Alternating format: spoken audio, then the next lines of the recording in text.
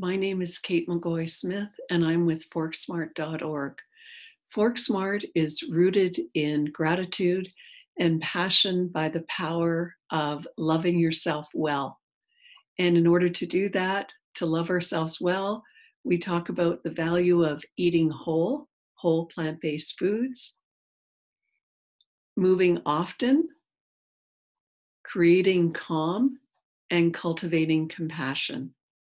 And today I wanted to talk to you about a topic that I've been approached by many people about, and that is the way I have helped reverse my own idiopathic pulmonary arterial hypertension. And one of the key elements is eating greens. So I want to talk to you today about eating 6 greens a day to keep your disease at bay and even make it go away. So I want to get started right away. I was diagnosed on December 20th of 2007 following a right heart catheterization in which they discovered I have a very rare disease that only affects 2 to 4 in a million. It's called Idiopathic Pulmonary Arterial Hypertension.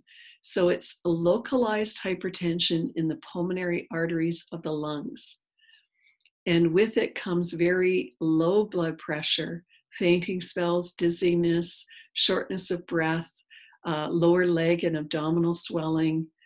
And after following a right heart catheterization, I was put on a level 1 drug, even though my disease was probably at a level 3 to 3.5 out of 4. This is a disease that's very progressive in nature, and I was only given 2 to 5 years to live. And so I tried my very best. I had promised my children 2 things when I was diagnosed. While they didn't know the prognosis of my diagnosis, they knew and could see that I was quite sick. And I said to them, there are 2 things that I will do. 1, I will try to take worry away from you. And what I mean by that is I will work as hard as possible to make myself as well as possible. And that's my commitment to you. You will never find that I will give up or give in. And the second is that I have to find a way to make a contribution to the world because I still have that responsibility no matter what I'm facing myself. And so I'm trying to still live up to those 2 things. And this is part of my agreement with my children. And that's why I'm here today with you. And I wanted to talk to you about 6 greens to keep your disease at bay or even make it go away. So I was found that once I was diagnosed, I was put on level 1 drugs, despite my being at a level 3 to 3.5 out of 4. And in addition to that, within months, I was put on oxygen 24 hours a day, as well as I ended up becoming blind as a result of a lack of oxygen to my eyes, the heavy-duty drugs that I was on for my pulmonary arterial hypertension, and the fact that I had diabetes as well, which I was diagnosed just prior to this diagnosis of idiopathic pulmonary arterial hypertension with type 2 diabetes, and ended up finally having to be on insulin to stabilize my blood sugars. And so one night, I happened to be watching television or hearing it, and George Stephanopoulos came on and said that he had seen the documentary Forks Over Knives and it changed his life. He said, it just might change yours. So I was totally intrigued, and I went about trying to find out what this Forks Over Knives was all about. I did eventually be able to, about a year later, go to a movie theater and hear it. And I was so moved by it that I went back twice more. I had to climb up 2 flights of stairs. With any of you who know, carrying a heavy canister of oxygen and being blind is kind of like climbing Mount Everest, but it was well worth it because there I met on screen Dr. Caldwell Esselstyn and of course T. Colin Campbell. But it was what Dr. Esselstyn said that particularly intrigued me. He talked about the endothelium cells. This is the innermost lining of all our blood vessels and arteries. And we have something like 60,000 blood vessels and arteries from the top of our head to the tip of our toes. And in his conversation, he talked about the endothelium being the life jackets of our body, because they produce something called nitric oxide. And nitric oxide was found to be this molecular gas that allowed our body, our blood vessels, to vasodilate. And so that's very important, because we want that dilation, especially if you think about it when we're walking up the stairs. We want our blood vessels to dilate so that they can flow more oxygen-loaded blood into parts of our body.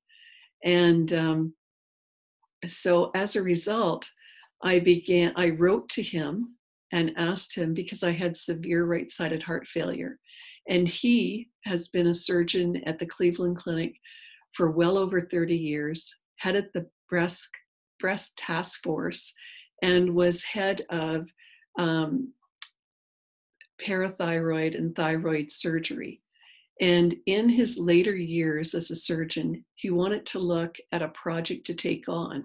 And while cancer was so huge that he felt that would be a really difficult project for him to get his head and hands around, is that he then took on heart disease. And he began by doing an international review and finding there were certain patterns of foods and behaviors that had populations in the world much healthier than others. And he started with 24 patients, and these were considered the walking dead.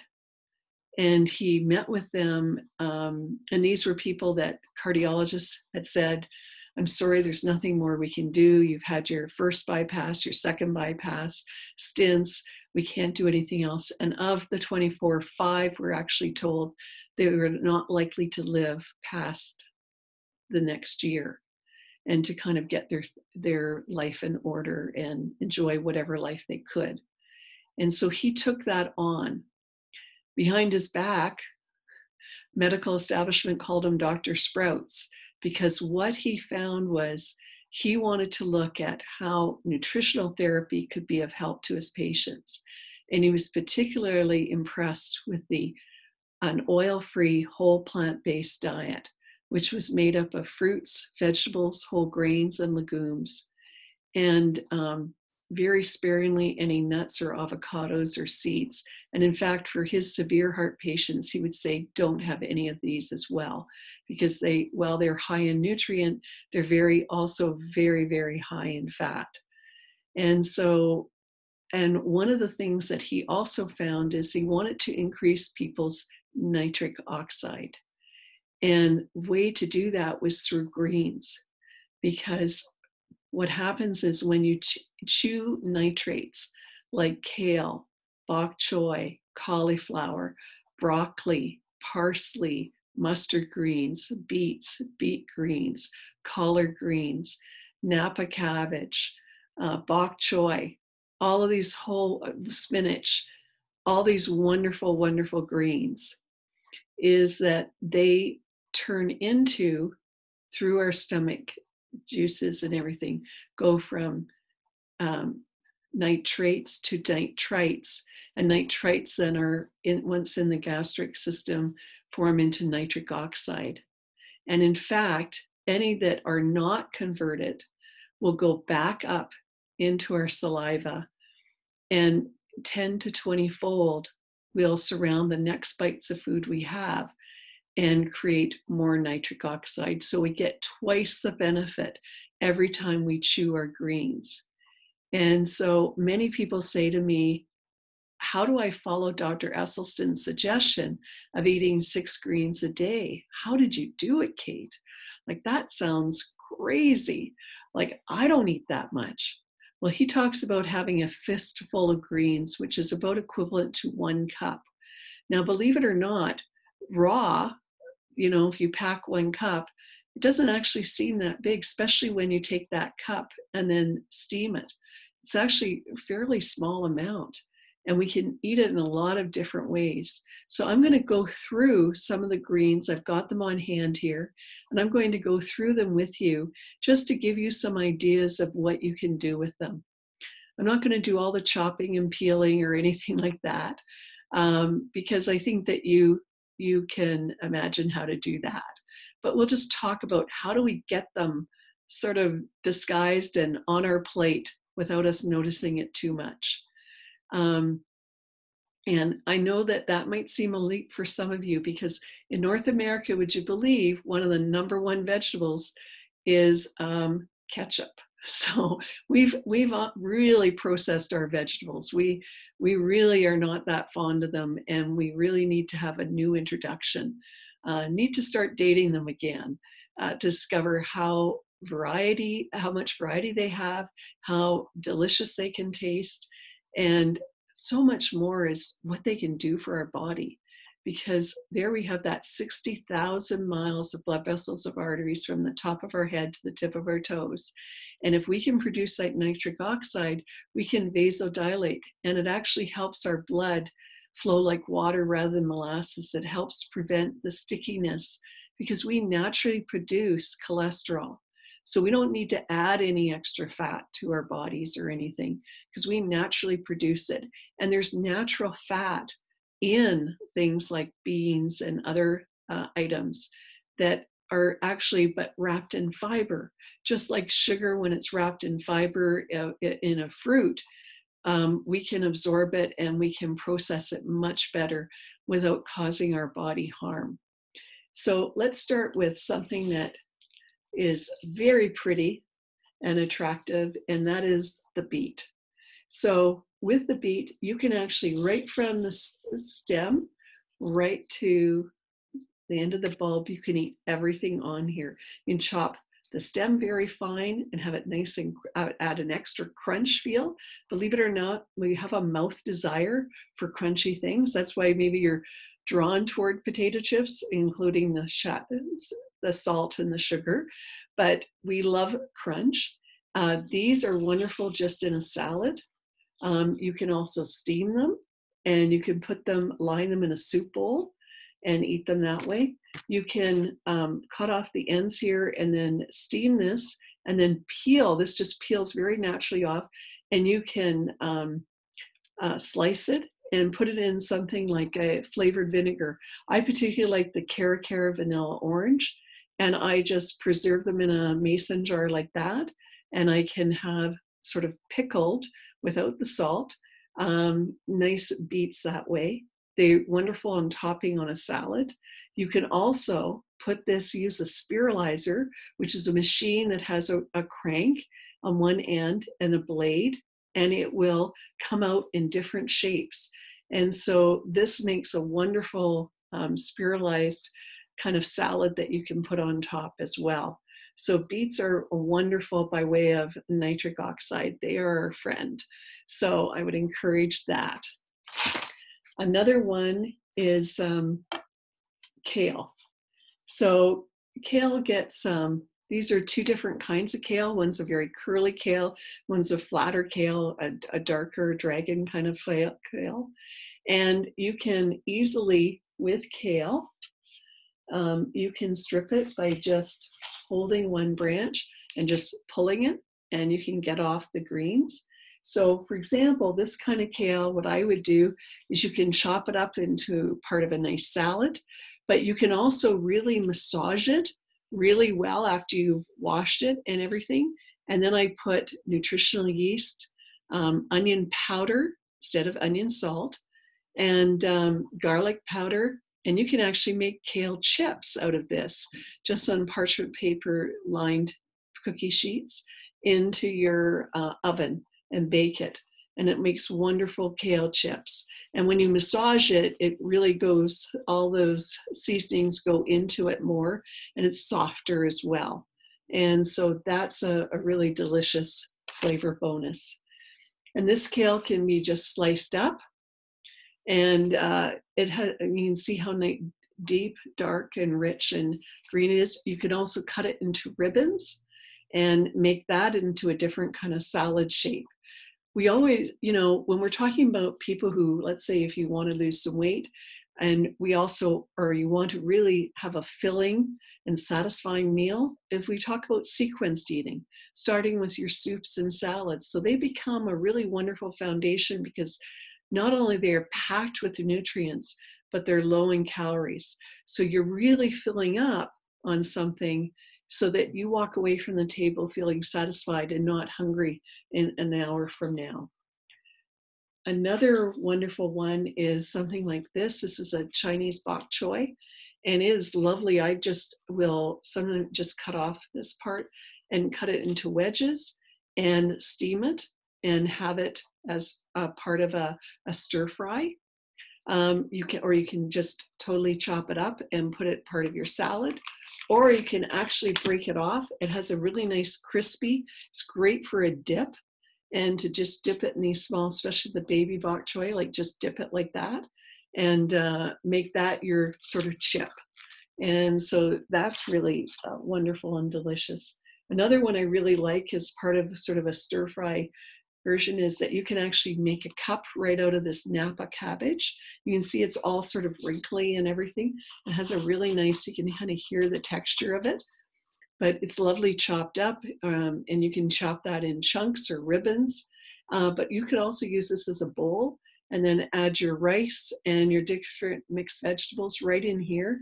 And then you could actually eat your dishes and enjoy that as well. You could also stuff this with a cauliflower rice mixture and then make it into cabbage rolls and do that as well and benefit that way.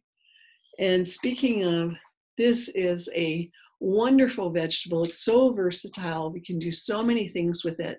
And again, increases nitric oxide. But this can be taken if you go to your food processor, put in an S blade, and you can grind this down to a cauliflower rice. And I mix that with some taco seasonings, and I bake it in the oven, and it becomes my taco filling.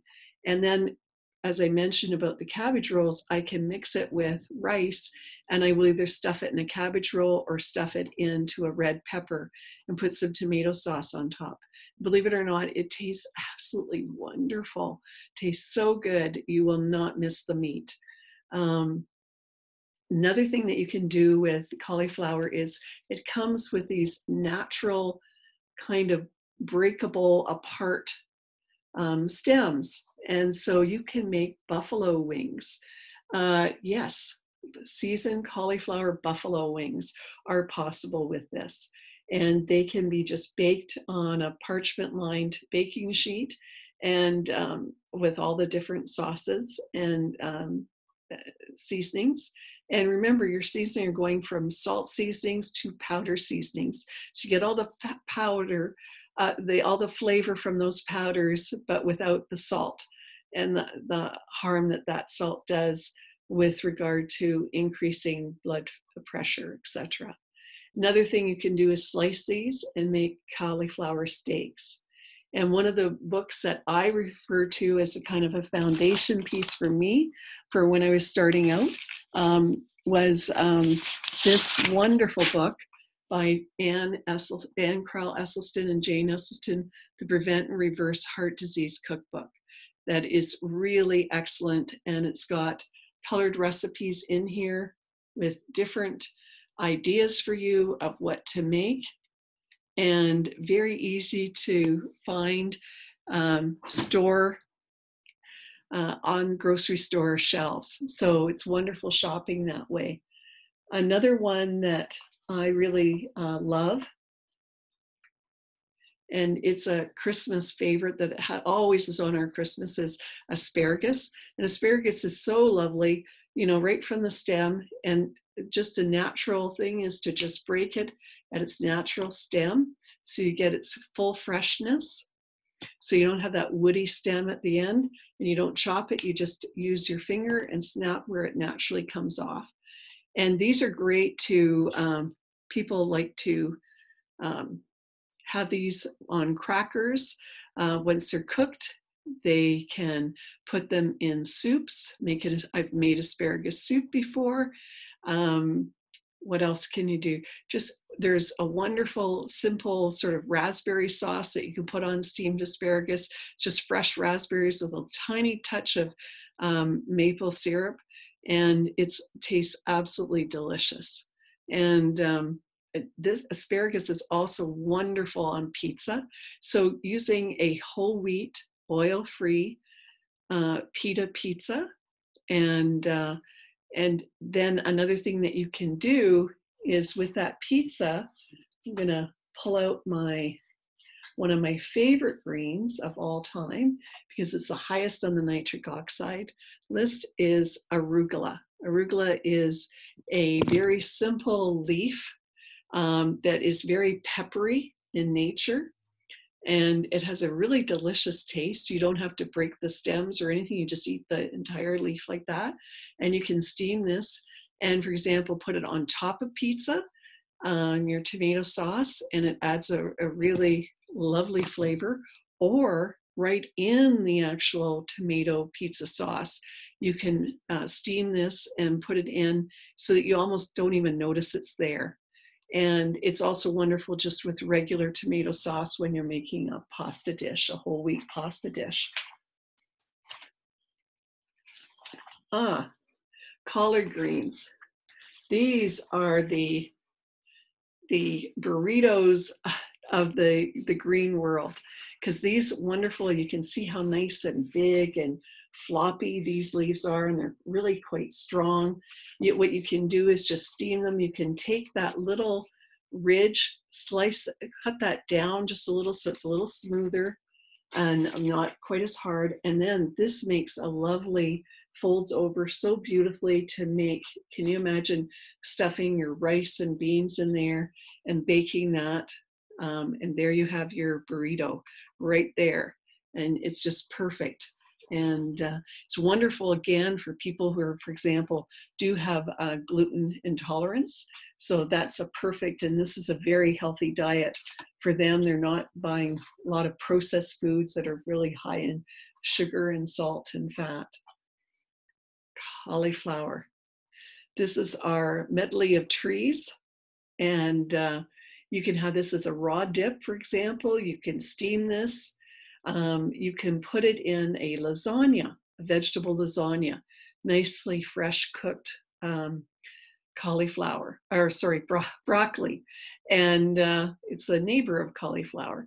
And so you can have that in a variety of ways and really enjoy it. And again, wonderful as a stir fry as well. Or if you want, you could make a cheese sauce. And there are really simple cheese sauce recipes using potatoes and carrots, just as simple as that.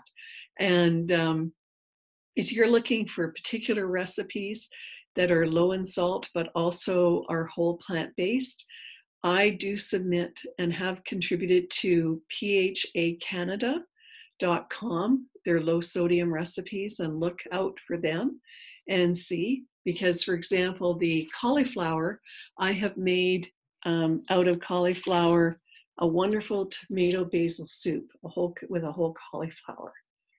And lining your soup bowl with greens is a great way to just not even notice the greens are in them.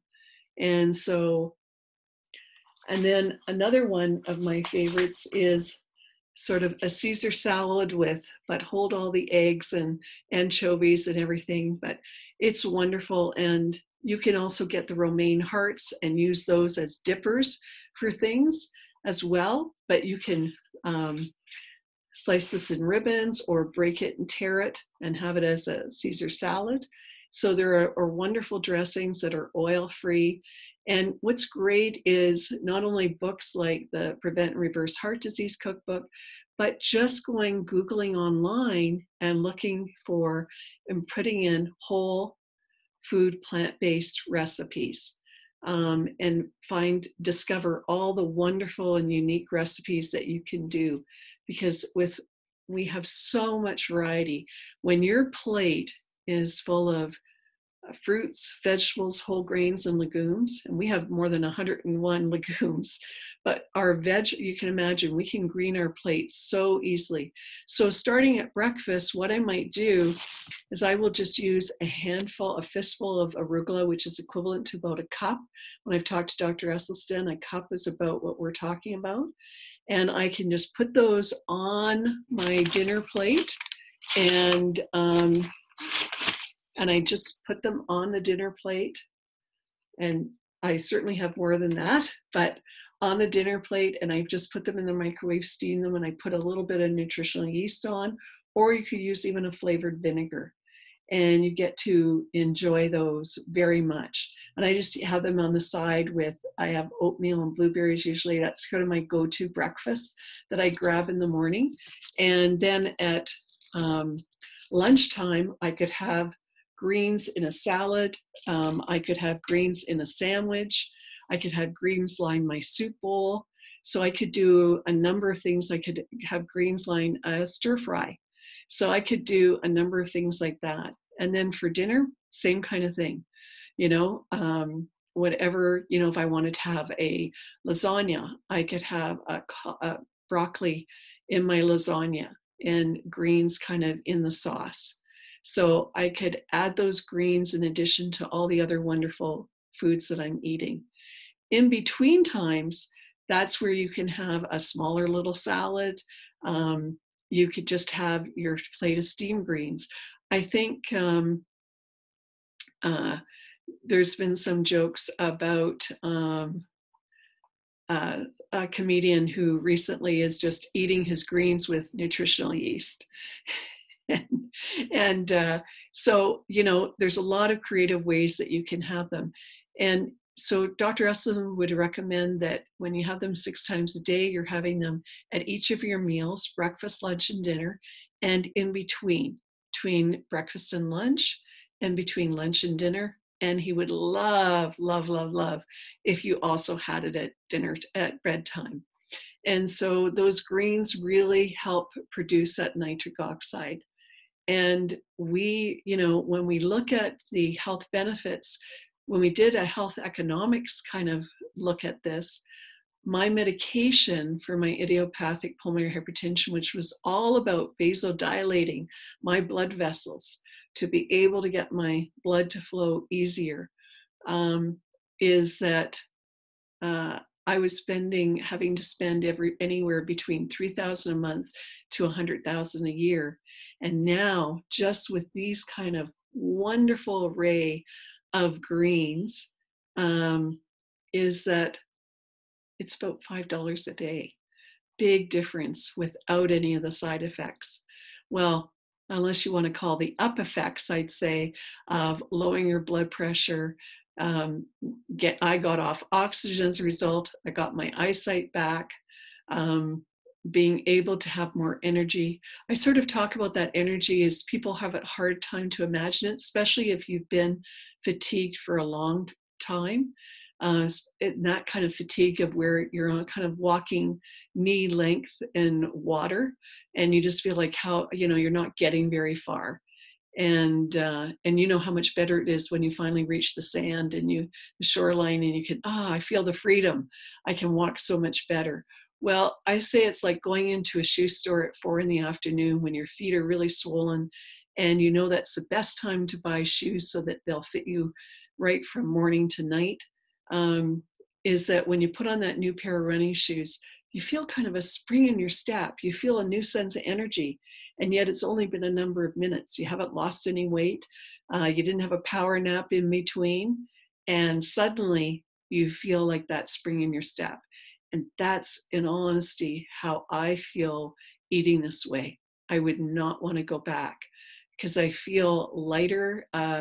You're getting lots of, with all of these wonderful things like the Napa cabbage, the romaine lettuce, the cauliflower, the kale, all of these wonderful things, another kind of kale.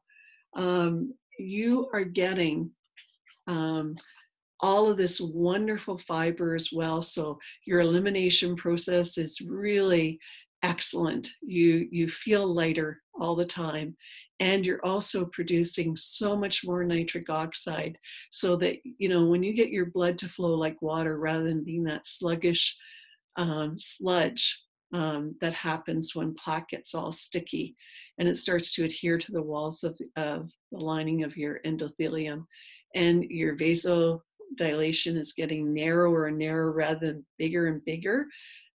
You feel the difference in that energy and vitality you have. So I welcome you to try 6 greens a day to keep your disease at bay and even make it go away. And I know that I was able to go from a level 3, 3.5 to a level 1. And I'm now, and that's without my pH medication, I'm off that. And for about $5 a day, I am eating a field of greens and enjoying it. And remember, they can be camouflaged, so that you just remember that as you eat each bite, you are helping your body to heal, because it has a desire. It's like putting water on the inflammation. It's putting water on that fire, and there's no morbidity, there's no risk. And if anyone who is on blood thinners is concerned because they've been told not to eat greens, remember, this is always done. Any change like this is always done in partnership with your medical team. Talk to them, let them know what you want to do, explain the research behind it. You can refer to Dr. Esselstyn's book, Prevent and Reverse Heart Disease, and so that they know that this is evidence-based science, not some recent fad.